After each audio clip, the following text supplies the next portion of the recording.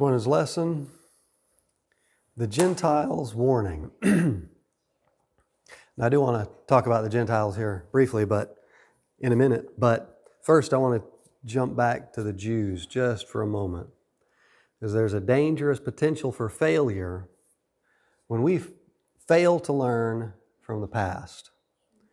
When Paul was ministering to souls, doing his best to lead them to the truth, there was a significant majority of Jews in this newly formed organization who were unaware that their behavior had carried over into Christianity and was leading souls to their destruction. Being the source nation of the Messiah, many of the Jews had become proud of their heritage to the point that they could not recognize their own shortcomings. In any group of people, newcomers will always learn from those who are more well established. This not only applies to their good and proper behaviors, but also to those traits that are not so beneficial to their growth. Jesus had warned the Jews of this dangerous behavior. He said in Matthew 23:15, "Woe unto you, scribes and Pharisees, hypocrites! For ye compass sea and land to make one proselyte, and when he is made, you make him twofold more the child of hell than yourselves." Now, those to whom Jesus was speaking, they weren't Christians. But it would seem at least some of the Jews carried this mindset into Christianity after they were converted. The Jews then, being more established in the law and history of their people, were the natural leaders of the Gentiles when they began to enter into the church. All of the apostles and early leaders of the church were of Jewish heritage. They had been exposed to this hypocritical behavior throughout their lives. We even see that Peter was drawn away by hypocrisy after the day of Pentecost, showing that even Holy Ghost-filled individuals are not immune to this type of attitude, this behavior. Galatians 2:11 through 13. "But when Peter was come to Antioch, I withstood him to the face." This is Peter speaking once again. "Because he was to be blamed. For before that certain came from James, he did eat with the Gentiles. But when they were come, he withdrew and separated himself, fearing them which were of the circumcision. And other Jews dissembled likewise with him, insomuch that Barnabas also was carried away with their dissimulation." Their behavior was the epitome of hypocrisy. This is the precise situation that motivated Paul to write Galatians 2:20. When he said, "I am crucified with Christ. Nevertheless I live. Yet not I, but Christ liveth in me. And the life which I now live in the flesh, I live by the faith of the Son of God, who loved me and gave himself for me." Now, if Peter, an apostle, a charter member, and a Holy Ghost-filled individual could be drawn away, what makes anybody think that they're immune to this type of behavior today? All that I've said so far speaks to the instigators of the behaviors that this lesson warns of. And that's unlikely that we'll ever be fully rid of that evil influence in the church. Jesus, in the parable of the wheat and the tare, said, "Let them grow together. Then, at harvest, they'll be separated." Paul said in Acts 20:29 and 30, "For I know this, that after my departing shall grievous wolves enter in among you, not sparing the flock. Also of your own selves shall men arise, speaking perverse things, to draw away disciples after them." If this was a real and present danger then, with Jesus so fresh on the minds of individuals, with apostles still alive and leading the church, then how much more so today? We must be aware of the evil influences that surround us and look to God to help us to avoid being influenced by them to our destruction, and also to help us avoid influencing others to their destruction. This is a warning that all of us would do well to understand how it applies to our modern lives and take heed. Commentary this morning, Paul could not conceal the fact that his heart was burdened for his people, the Jews, because they had stumbled at that stumbling stone, which is Christ, making him a rock of offense rather than a rock of their salvation, the rock of their salvation. But he endeavored to keep this turn of events in the proper perspective. Even before Paul's conversion, it was clear that his people were stumbling. In fact, he was their chief persecutor of any who had accepted the truth of the gospel. But when God called him from the dust of Damascus Road, God had already told Ananias that Paul had been chosen as a zealous, even though he was a zealous persecutor, in order to bear the name of God to the Gentiles. But some 750 years earlier, the prophet had said concerning the promised Messiah, It is a light thing that thou shouldest be my servant to raise up the tribes of Jacob and to restore the preserved of Israel. I will also give thee for a light to the Gentiles, that thou mayest be my salvation unto the end of the earth. Isaiah 49:6. Now, the word Gentile means basically nations, everybody. Jesus was sent, according to this, 750 years earlier, as a prophet, as a Savior for the Gentiles. Now Christ had come and fulfilled his earthly mission, and he had called Paul his chosen vessel to perpetuate this ministry to the Gentiles. It's no marvel that one should desire the salvation of his own people. It was only natural that Paul should yearn for the salvation of the Jews. Nevertheless, he would not neglect his apostleship to the Gentiles. Here he says, in effect, I am speaking to you Gentiles as your apostle. In fact, I glory in the special ministry, just as I glory in the cross of Christ. For in Christ Jesus, being either Jew or Gentile is not the important thing, but being new creatures is what counts. In brief, Paul was ready to fulfill his calling to the Gentiles, even when it came to warning them against boasting in God's present favor. He was writing to members at a predominantly Gentile church, and there was some evidence of at least a subtle spirit of superiority, which Paul felt responsible to warn against. Now, we need to be aware that when one group or one individual is given a warning, it also applies to those who may not have been initially included. When Jesus spoke to the Pharisees and Sadducees, scribes, lawyers, and elders of the Jews, he was speaking to us as well. Matthew 23:15, Woe unto you, scribes and Pharisees, hypocrites! For ye compass sea and land to make one proselyte, and when he is made, ye make him twofold more the child of hell than yourselves. Now the Jews had been overly aware of their chosen status as the people of God. As a result, this led them to belittle others. So then, is it any wonder that when they did bring new people into their ranks, those new individuals learned this same behavior from them? There was a picture of a saying hanging in my aunt's house that always caught my attention and remains firmly implanted in my memory. It said, there is so much bad in the best of us, and so much good in the worst of us, that it hardly behooves any of us to talk about the rest of us. If we'll remember this truth, it will go a long way in helping us to avoid the warning of this lesson.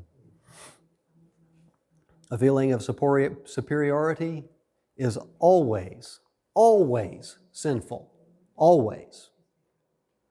It will only ever lead to our own destruction and the destruction of the souls whom we influence. Consider the words of Jesus from Matthew 23 and 12. Whosoever shall exalt himself shall be abased, and he that shall humble himself shall be exalted. Now I want to pause right there. It's not in my notes.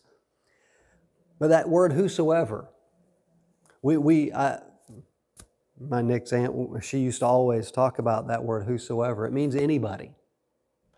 Whosoever will can come to Jesus. Doesn't matter what you've done, doesn't matter where you've been, doesn't matter who you used to be. Anybody can come to Jesus. Whosoever. And here Jesus uses that same word. Whosoever. Whosoever shall exalt himself. What's that mean? Anyone. Does that mean anyone outside of the church? No. Does that mean anyone who's a sinner? No. Does that mean anyone who's only a Jew? No. That means anyone, anybody, any person. If you're alive and breathing and your brain functions in such a way that you can think and recognize the difference between good and evil, anyone who shall exalt himself shall be abased, shall be brought low. Add to that Paul's description of Jesus from Philippians 2, 5 through 8. He said, "Let this mind be in you, which was also in Christ Jesus, who being in the form of God, thought it not robbery to be equal with God, but made himself of no reputation, and took upon him the form of a servant, and was made in likeness of men. And being found in fashion as a man, he humbled himself, and became obedient unto death, even the death of the cross." Add to that Romans 12 and 3. "For I say through the grace given unto me, to every man that is among you, not to think of himself more highly than he ought to think, but to think soberly, according as God hath dealt to every man a measure of faith." Also, 1 Corinthians 10 and 12. This is an important one. "Wherefore, let him that thinketh he standeth take heed, lest he fall." We must be self-aware if we hope to avoid this trap of the enemy. We need to be able to see ourselves the way God sees us. This is clearly a serious problem, or it wouldn't be mentioned so frequently. Once again, these that I brought out, there's four passages here, but these are just a very few passages of the many that warn us of this same type of attitude, this lifted up attitude that people have a tendency to get. Yes? This kind of reminded me, I was thinking about this thing the other day, and I was just now comparing it to construction. When you're on the ground, you're much safer than you're working up on the scaffold. If you're up on the scaffold, you can fall. If you're down on the floor, if you fall, you're not going too far. So as long as we keep ourselves low, we're in a safer place. That's excellent analogy. The higher God lifts us up closer to Him, the more dangerous position we are in. I love that. On top of a building, you're a lot farther from the ground. You got a lot farther way to fall down. And that's what the enemy wants. He relishes the opportunity to destroy those who are in positions of authority. And that's why we see, don't see it so much just simply because they don't have as much, public appreciation as they once had. These televangelists who have in the past fallen from grace, they were in a much higher position. As you spoke, they were up there on that scaffold way too high. They had the opportunity to be a blessing to multitudes of people. But because of their failure, because they fell from such a high, lifted up position, that went a long way to destroy the way people perceive Christianity in this country. and for that matter in the world. And it's only taken a few. I mean, it's only taken a handful of individuals to destroy the perception that people have of Christianity as a whole. I mean, I can only think of a very few. I'm not going to name any names. I'm sure we all have some individual in our mind that we're thinking of. But think about, I'm not saying this is the only cause of the situation that we're in now with Christianity being so disrespected by the world. I know that there are plenty of people who are doing that today, who have that attitude that causes Christianity to be disrespected because they're not living up to it. But I think about the country's view of Christianity, the respect that people had for Christians 40 years ago, compared to the respect that people have, or the lack of respect that people have for Christianity, Christians as a whole today. Now, think about 35, 40 years ago, even if you weren't a Christian, you respected those who were for their stand. You had a respect for their integrity, if nothing else. But now, integrity is not a word that most people would even associate with Christianity.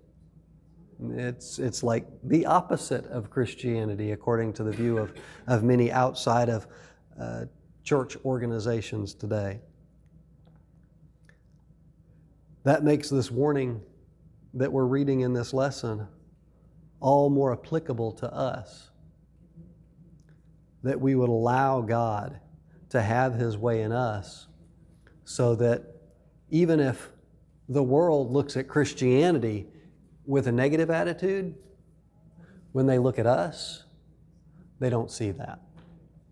They don't see the same thing that they see when others call themselves Christians. Brother Chris, I think it's important for us to remember what the Bible said in Matthew, the greatest of these shall be your servant. That's exactly right. When we go back, you're talking about history and looking back at the morality of the world, really, and Christianity's influence on the world. When Christianity had the most influence, it was when there was a mindset of servanthood. Right. And when, as Christianity as a whole, not just we as the church or any one group of people, Christianity as a whole, when we started losing that mindset, the influence that we had started diminishing. Exactly. Because we were lifting ourselves up, right, rather than being that servant. And I think it's important for us to realize as well, as I was sitting here thinking, I began just to pray to myself, Lord, help me that the farther I go in you, whether it's a pastor, whether, I'm ever a district overseer or ever, quote unquote, rise through the ranks, so to speak, right, that I keep that mentality in the forefront of my mind. The higher that I go, the greater servant that I am. Right. But it's also important for us to remember the flip side of that. Brother Nick brought out a great analogy there. The higher we get, working in EMS, fire and rescue, as I did, we were always trained. Those big lights and sirens and big red trucks, while people have a respect for them, they carry an authority with them. Right. The reality of it is, it just makes them a much bigger target. Right. When you go through a stop sign in one of those, or a stoplight in one of those, you just became a bigger target. Right. Because your attention is drawn there. We need to realize as well, when we begin to lift others up, we are placing them in a position to become a bigger target as well. Right. And we're giving a greater susceptibility of them falling along the way, because we're lifting them up so much that they can't achieve what we believe that they are. Right. And then therefore they're going to fall in our eyes, if nothing else, which will diminish the impact of their ministry. We've got to remember that anytime this spirit of superiority. It goes back to pride. Right. That's what it is. That's exactly right. In the grand scheme of things, and pride, while we can have a pride that God is capable of keeping us through everything, pride in ourselves, in man whatsoever, will always lead to destruction. Absolutely. I think that's something that we need to understand, all of us, everybody, not just the ministry, not just laity, not just people in the church, but everybody who would consider themselves a Christian need to understand is the word minister. If you look up the original, it means a servant. It is literally a servant. And when we remember that, it's not a leader, it's not someone who's authority, like it's not about authority, but it's about servanthood. It's about serving the people. And I love the analogy that was given. I just feel compelled to repeat it. Nick said earlier, working in construction, talking about you work on the ground. And I'm thinking about it. This is what's going through my mind. Walking on the ground, you do want to watch out for things you might trip over. There are plenty of things that could trip us up here on the ground. But you know that if you fall, my head's only going to fall about 6 feet. And my hands are right there to catch me. Unless something's really, really twisted or something. I get hung up. But when I'm up on scaffolding, when I'm up higher, I am going to be far more careful with where I put my feet. We're making sure I better have a security harness on, something to keep me from hitting the ground, because if I'm up high, the damage that's going to be done to my body is far greater. That's what the Bible is. That's our safety harness. It's a good analogy as well. But what happens, and it's what happens in construction as well, when we're so comfortable walking around at those heights, we're less concerned with what's around us. We pay less attention to what's going on around us because we're comfortable. We've been in these situations for so long. I think about some of the pictures I've seen, and it makes me sick, literally sick to my stomach, seeing these pictures of people up on these high-rise construction projects, way up in the air, no safety harness, and just standing on a steel I-beam. Maybe hundreds of feet between them and the ground. They're just standing there. They've become far too comfortable with where they are. Yes? I have a very practical example of that when I used to work for Dillard Smith Construction in Chattanooga. There was a guy who was a foreman. So he wasn't, he wasn't a newbie. Right. He'd been around a while. He was 80 feet off the ground in a bucket and didn't have his harness on and fell out of the bucket. And the biggest shock to all of us was, number one, he should have known better. Right. Being a foreman. Right. And number two, why didn't he? I mean, it was just all the questions that came to my mind. But the example is a real one personally, because when I remember when that happened, I somehow the Lord used that to me as a spiritual application as well. The same thing, to always be careful, no matter where, as it's already been said. Where the Lord leads us, where the Lord by His grace allows us to go. And my dad last night was talking to us about bishops. My dad's a Sunday school teacher at the local church, by the way, and today their lesson had to do with the lame man that was killed outside the temple. And my dad was going to take the lesson from the perspective, because he said as he was preparing, the Lord brought that scripture about filthy lucre to his heart, and that started a whole line of study that was completely. I mean, it's related to the lesson that he's going to be teaching. But one of the points that he was bringing out was how Peter and John, they had nothing. But they were there to serve. It's exactly what he said. They were there to serve and bring glory to God. And that's why God could back up Peter and John. Because their ministry was pleasing to God. And that they were not doing it for themselves. It wasn't about them. It was about the work of the Lord, and it was about this man that needed to be healed. And the gospel being preached. And getting back to those basic elements will take us well, the Lord, there's nothing the Lord can't do with us if we Right. always keep that in mind and at the forefront of everything that we do. And I'm like you, brother. God help me. God help me. You know, Jesus said, "Greater things shall you do because I go to the Father." And this has been such a good analogy, and thinking about it, we need to be aware, always be aware of who we are, and if there's any good in us, it's not us, but it's God working through us. I think to go along with this analogy, something once again, just a practical application that I've experienced. There was one incident one time where there was a man that fell off of a high building working construction. And outside of his safety harness, he had done everything right.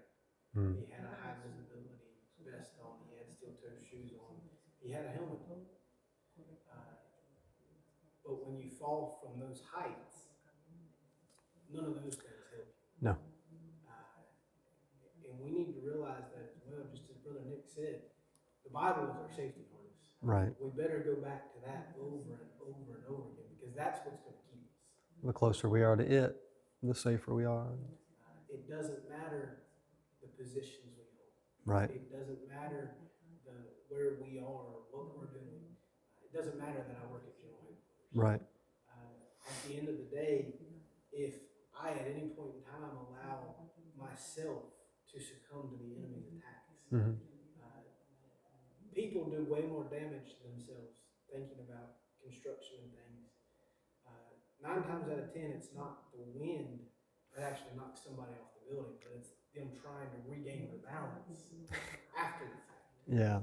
It's trying to step back into that. If we allow ourselves, the enemy can't defeat us, but he can come and blow, and we can try to come back. And many times do more destruction. And if we're relying on the safety things, I've said this before, and I want to be careful in saying this. I love the church, but if I'm relying on the church to save me, that helmet is great when you're 8 feet off the ground. But when you get to 80 feet, it doesn't matter how good your helmet is. I've seen helmets split in half on impact. Absolutely. It will not save you. Right. You've got to go back to the one thing. Right. And that's the Word of God. That's what our foundation has to go back to. Right. Something that made me think of is when you are working high, it's still a good idea to try to stay low.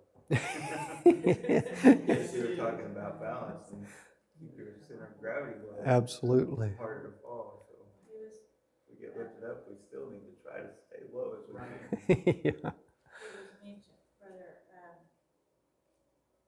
Christopher was mentioning that, and so many people say, be in the church, there's safety in the church. There is safety in the church at a point. Right. But just like he was kind of describing, he didn't actually say it, but what I Right. was thinking was, the church is kind of like the helmet. And like Brother Nick said, the safety harness is the Bible. Right.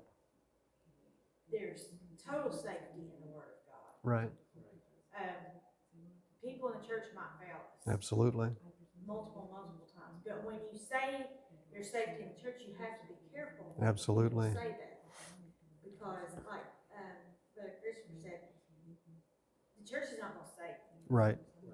And leadership will fail you, people will fail you all the time. Absolutely. But Christ will not fail you. Right. The Bible will not direct you the wrong way. Well, And also, you were talking about, different people were talking about people being lifted up. If you go back to the office of a bishop, it says not a novice. right.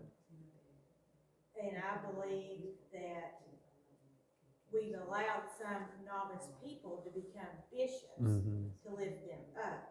Whether we needed work done quickly and we thought, well, they can't do this unless they're a bishop, let's put them as a bishop. If you really get down to the nitty-gritty on all of that,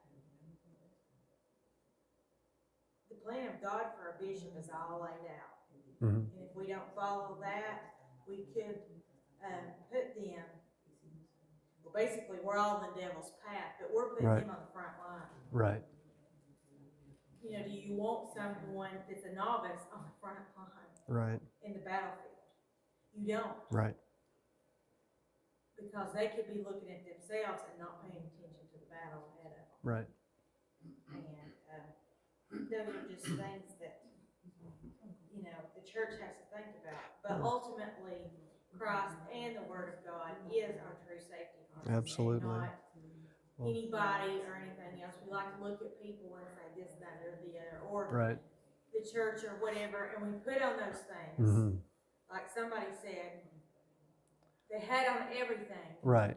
but not the safety harness. Right. Hello, that's one thing you really need, Yeah. but we forget those things. We want to pick out what we want. We Mhm. pick and choose what we want to Right. take with us. And I appreciate what you said there. Made me think, talking about the church, as it is safety. The church is safety. But it's like steel-toe boots and a helmet. We who are alive and here today can look back and see that the church has failed in the past. We can see that.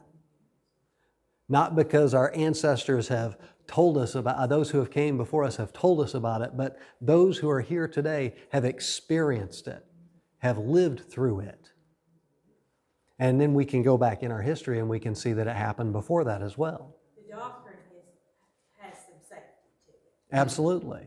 The things that have been dug up has safety. Absolutely. We're not digging anymore. We're relying on the safety harness. It's sad to say. Go ahead. Do you not replace your safety harness? How often do you have to replace your safety harness? They have to be inspected every so many months. Mm-hmm. And there's a tag on it where inspections are. Mm-hmm. And if there's any damage, it has to be pulled. Immediately has to be replaced, yes. We have to make sure that the safety harness is updated. I mean, Yeah. I'm not talking about Not the Bible, yeah. Not new translations. Not new translation, not this or that. New We gotta light. make sure, and I believe that God was trying to tell us 30 years ago, we need to add the threads of love to that safety harness, because Right. that safety harness does not have the threads of love in it, and Right. it needs to be added Absolutely. to that That's harness. excellent points. I love this. This is, we're not even to the golden truth, and this has been such an amazing lesson so far. And I think we're grasping the concept of the importance. I'm not complaining about what everybody said. I appreciate what everybody said, and everybody's had wonderful input. But we're truly grasping the importance of the title of this lesson in the words that we're speaking. What was that title? The Gentiles' Warning.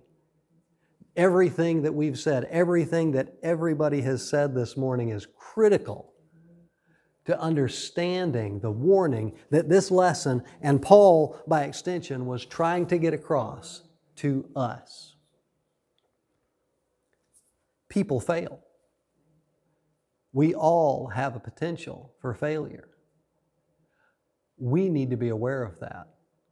And the closer we stick to the Bible, the more time we spend connected. How do we stay connected to, how do you put on a harness? It takes effort. There are things that you have to do. There's a procedure that takes place to put that harness on. And so it is with the Word of God. Owning a Bible doesn't save you. Owning a harness is a wonderful thing if you work construction, owning one. Wearing a harness improperly is very dangerous. Absolutely. But if you just own that harness but you don't use it, it serves no benefit. If you own a Bible but you don't use it, it's just as useless. Or if you own a Bible and, as Sister Wendy pointed out, you pick the parts and pieces that you like, you're wearing it improperly. And that's just as dangerous, if not more so, than not wearing it. If you fall from a survivable height. I think I've heard people say that 20 feet is that there's a potential for life. You could potentially live, you could survive a fall from around 20 feet. It's possible. Anything more than that, there's a much higher risk of death. say you're in that fall around that area and you have your harness on improperly, it could snap your neck. You might have survived the fall if you'd had the harness on properly. You might have survived the fall if you didn't have the harness on at all. But because you had that safety net, that protection improperly utilized, it killed you. Exactly, and you may have felt safe because, well, I've got my harness on. You may have felt safe. Well, I own a Bible. I like this word. I like this book. I like that book. I don't like that book. I don't like that chapter. I don't like this verse. We need to be careful. Yes. Es interesante, hermano, viendo lo que dice el apóstol Pablo en Romanos. And what the Apostle Paul says in Romans. Sabe que he batallado, hermano, para poder entender esta lección. I had really struggled to be able to understand this lesson. He estado estudiándola y estudiándola I was studying it and studying it y orando al Señor. and praying. Pero sabe que sí he batallado para poderme conectar con ella. But it's been hard for me to connect with it. Pero quiero compartir algo rápidamente. But I wanted to share something. Texto áureo. The golden truth. No te ensoberbezcas antes teme, que si Dios no perdonó a las ramas naturales, a ti tampoco no perdona. Be not high-minded, but fear, for if God spared not the natural branches, take heed lest he also spare not thee. Ahora, ¿a quién el apóstol Pablo está amonestando? Who is it the Apostle Paul is warning? Conforme a la escritura y a la lección, According to the scripture and the lesson, está amonestando a la iglesia de miembros predominantes gentiles. he's warning a predominantly Gentile member church. Ahora, vamos un poco más atrás. But going a little bit before, further back, ¿Cuándo, hermanos, entró este espíritu de soberbia? when did the spirit of high-mindedness come in? ¿Cuándo entró, hermano? ¿Desde dónde viene este espíritu de orgullo? Where did the spirit of pride come in? Oh, yeah, that's easy. Ok, ahora, vamos a tocar estos puntos porque hay algo que se ha compartido. And there's something that we'll talk about, but La Biblia me the enseña Bible tells me que el pueblo de Israel that the people of Israel, estuvo por un tiempo they were there for a time sin que Dios hablase. without God speaking to them. Estamos de acuerdo, ¿verdad? And we all see that, right? Ok, ¿qué pasa, hermano, cuando no hay un mensaje, cuando no hay un pastor? What happens when there's not a message or when there's not a pastor? ¿Qué fue lo que pasó con Israel? What happened with Israel? ¿Qué espíritu fue el que se apoderó de ellos? What spirit had taken over them? Vemos que a través del Antiguo Testamento Dios estaba amonestando a través de los profetas. And we can see that the Old Testament, that they were being warned by the prophets. Pero de Malaquías But from Malachi, de Malaquías al Evangelio de San Mateo, to the Gospel of Matthew, vemos que hay un tiempo we see that there was a time donde Dios no amonesta. when God wasn't warning them. Entonces, ¿cómo estaba caminando el pueblo? So how were the people walking then? Entonces, cuando Cristo se presenta, And so when Jesus comes, cuando Juan el Bautista se presenta, and when John the Baptist came, ¿cómo estaban? how were they?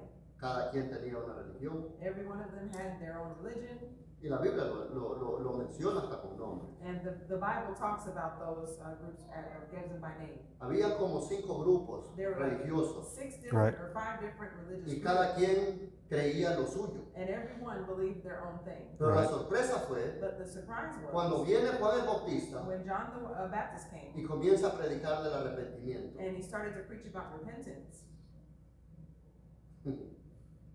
¿Por qué fue necesario que viniese Juan el Bautista? Why was it necessary for John the Baptist to come? Porque lo que estaban haciendo los grupos religiosos Because what the religious groups were doing, no era correcto delante de los ojos de Dios. it wasn't correct in the eyes of God. Y ahora viene Cristo And now here comes Jesus. y también amonesta, y usted mencionó unas escrituras, And you mentioned some scriptures, and he warned, a los fariseos y a los escribas. and he warned the Pharisees and scribes. Ahora, había un espíritu There was a que spirit estaba dominándolos, that was dominating them, Right. pero no era conforme a la voluntad de Dios. but it wasn't Right. it wasn't according to the will of God. Ahora, ellos se sentían muy orgullosos They felt very Mhm. prideful, y era de reconocerlo porque era un pueblo escogido. and they were recognized because they were a chosen people. Pero cuando vemos en Romanos, But what we see in Romans, ese espíritu when we see this spirit in Romans, de sentirse especiales y orgullosos of feeling special and pride, pasa a los gentiles. it goes to the Gentiles. Ahora, ¿y ese espíritu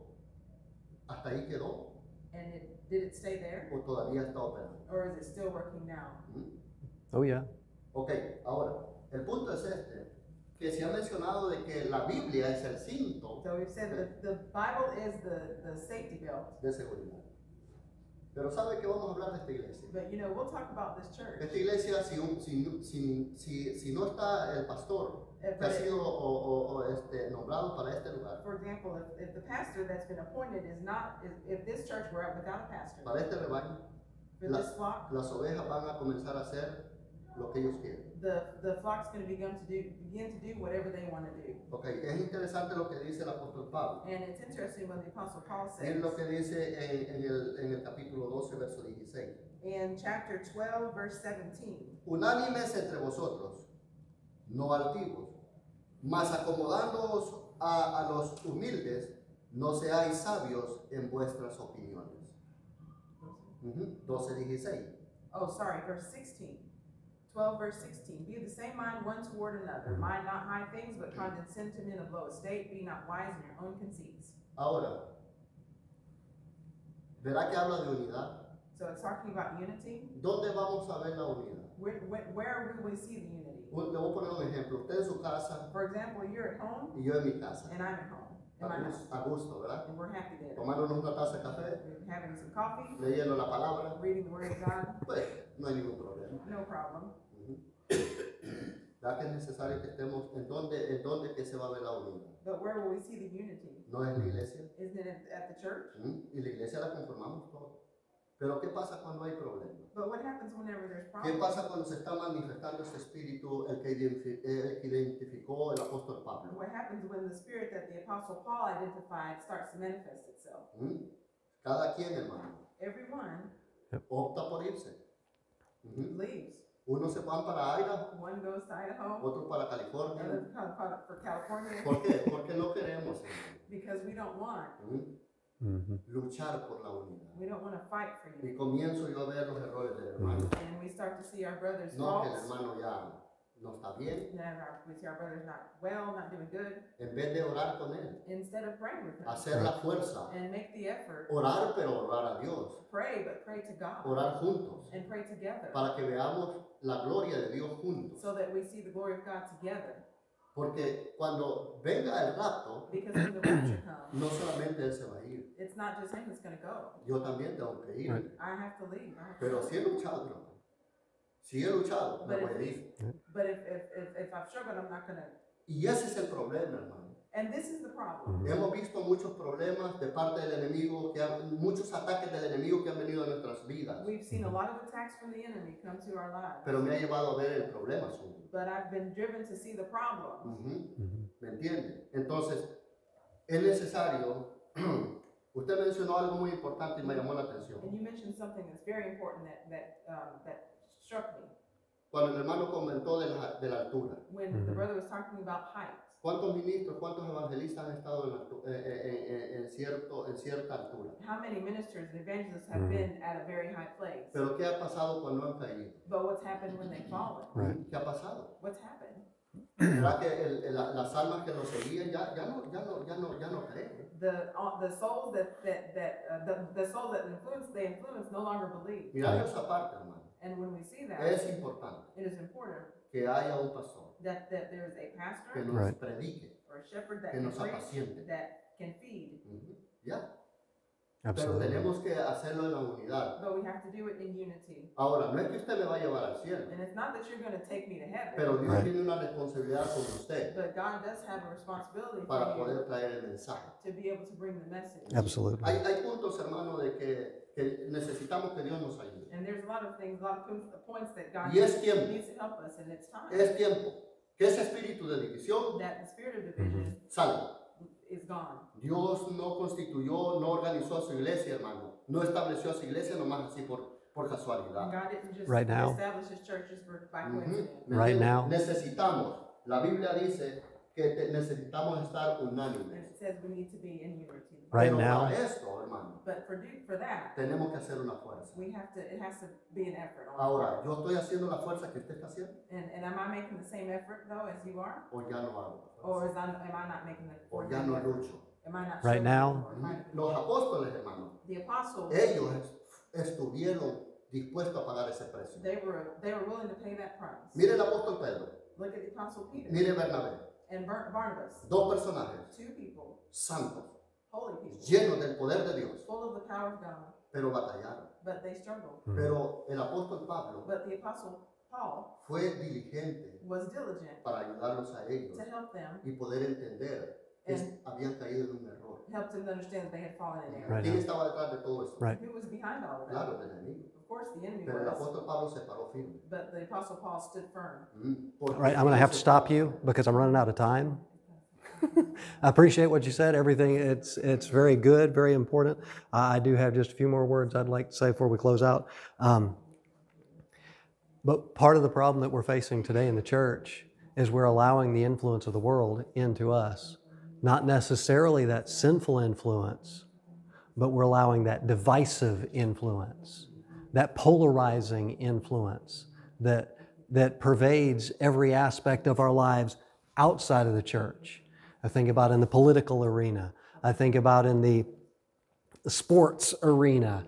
Anything that people have in their minds, this is the way it has to be, and anything else that's different is completely wrong. And I hate you because you don't believe the same way I believe. Or even just at work. Yeah, absolutely. Employees versus the bosses, or anything. Employees versus employees, bosses versus bosses. Corporation versus the employees. There are so many things that this world is influencing us to have these polarized thoughts. It can only be this way, or it can only be that way. And what Wendy said earlier is critical to all of our understanding of getting back to where we need to be. We no longer fight for the truth. We fight for our opinions of the truth. And so what we need to do is get back to those days when, as it was written, they crawled on their hands and knees in search of the truth. We don't do that anymore. We don't feel any need to, because just like the Pharisees and Sadducees,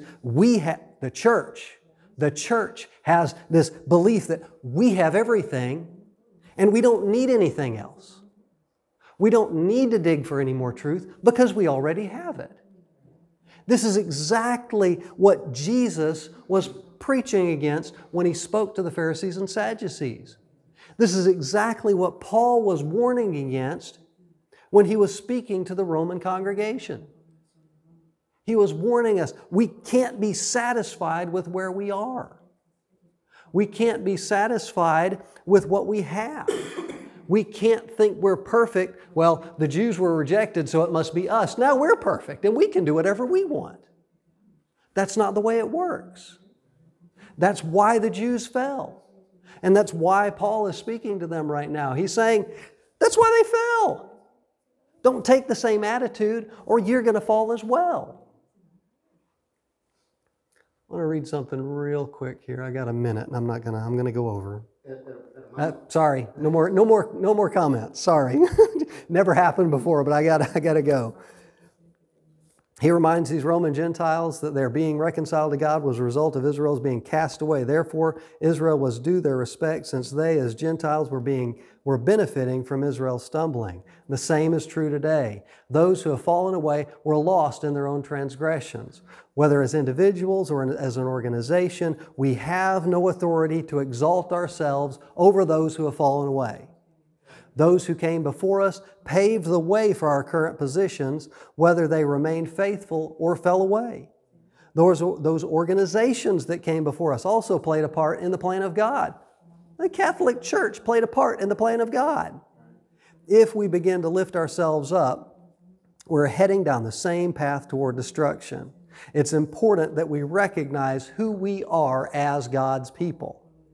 But it's just as important that we understand that it is by God's mercy and not our own perfection that we are where we are today. Chosen status is based on obedience to God. When the Jews were lifted up and began to boast in their chosen status under the law, they were rejected.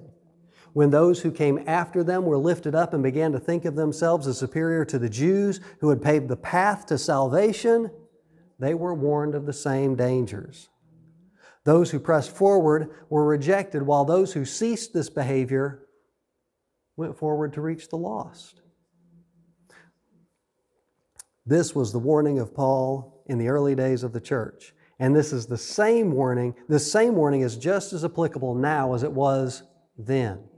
Romans 11, 20 and 21 still speaks to us nearly 2,000 years later. Be not high-minded, but fear. For if God spared not the natural branches, take heed, lest He also spare not thee. There's so much more to say here this morning, not just myself, but everyone. I think we could probably do 2 or 3 more lessons on this one lesson, but I'm already over, so I'm gonna go ahead and turn it over.